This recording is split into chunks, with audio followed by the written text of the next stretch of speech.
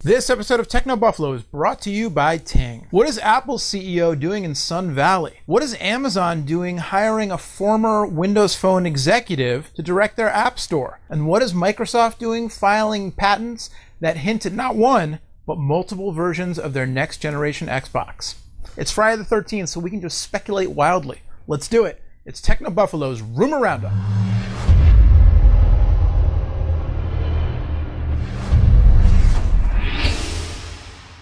Hey, what is going on, everybody, and welcome to an extra spooky edition of Rumor Roundup. No, Halloween didn't come early this year, but it is Friday the 13th. So that gives us license to get even crazier than we usually do with the rumors. And also, especially if it's a full moon tonight. I don't know, is it? I have no idea. Be careful out there. Apple CEO Tim Cook spotted this week at Allen & Company's annual mega gathering of mega executives in Sun Valley. They had invited former Apple CEO Steve Jobs to the conference over and over again, and he never went. But Tim Cook, the paparazzi, chasing him around like he was LeBron James meets Marilyn Monroe. Anyway, Cook has been spotted with Square CEO Jack Dorsey and the CEO of Akamai, the streaming media, Akami? I'm going to pronounce that wrong. Anyway, and all kinds of tech and media luminaries. But why is he there?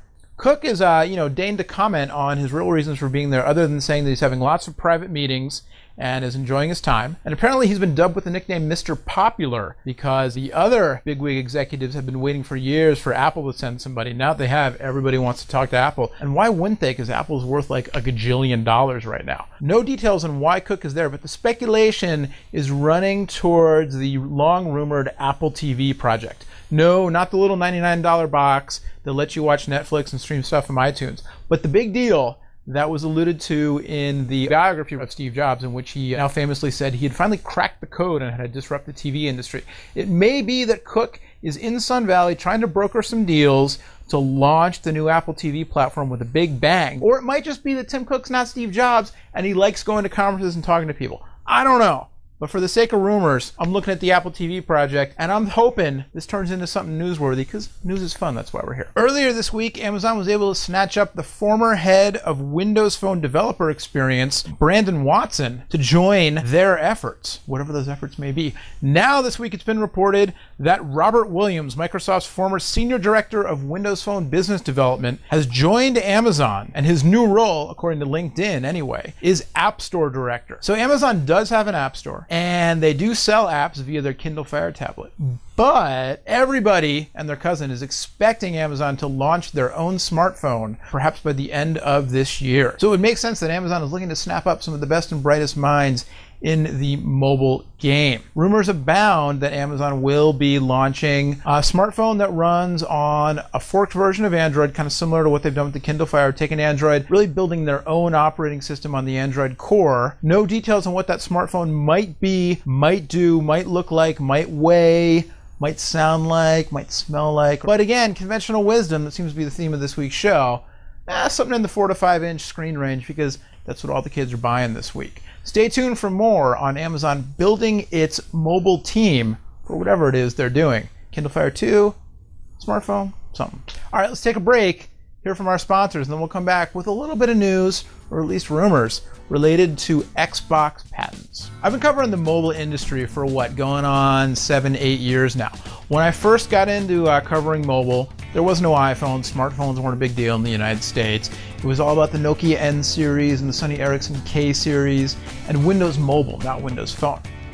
In those past 6 or 7 years, things have evolved drastically. Touchscreens are all the rage, app stores are all the rage, we're in this post-PC era, etc., etc. But one thing that hasn't really evolved, or at least not in a way that I'm satisfied with, is rate plans, is services that carriers offer. Ting is trying to do something about that. Run by a bunch of geeks frustrated with the status quo, Ting is a new service that's trying to bring clarity, usability, and big savings to mobile phone users. They've got one rate plan, they call it simple, they call it honest, they say that it only charges for what you use. Minutes, messages, and megabytes are all tracked and billed separately. If you go over your allotment, you're just bumped up to the next pricing tier. If you don't use up all of your minutes, megabytes, or messages, then you get a refund credit to you at the end of the month.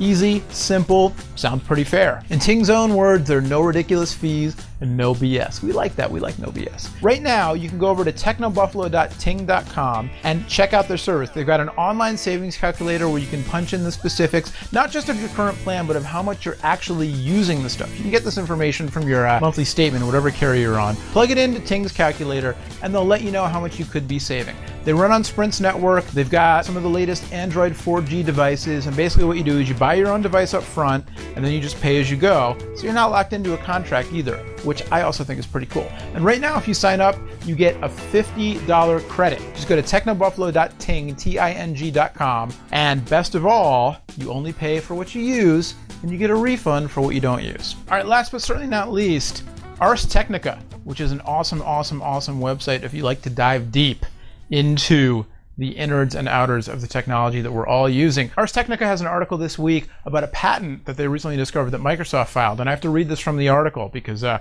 don't even understand what these words means really.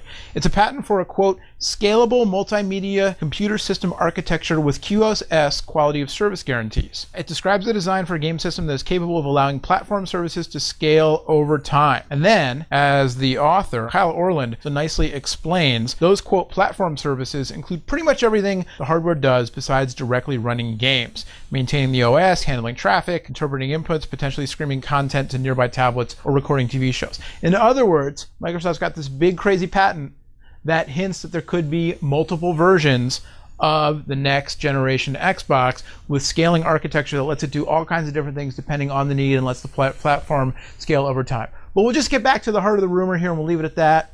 Potential multiple versions of the Xbox 720, and some of the details line up with earlier leaks about the 720. So check that out. I'm giving a shout out to a different site because they're doing good work. Ars Technica, Kyle Orland. You can check out his article for all the details, including an awesome diagram that has multiple GPUs and arrows and little labels that say Figure 9. All right, that'll do it for this week. Thanks again to our friends at Ting for sponsoring the show. Thanks to Revision 3 for having us. Thanks to you for watching. And again, it's Friday the 13th.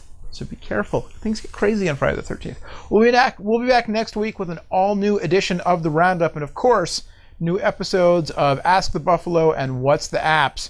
Revision 3, Techno Buffalo, 3 times a week. Until then, my name's Noah Kravitz. Thanks for watching. Have an awesome week. We'll see you later. Bye-bye.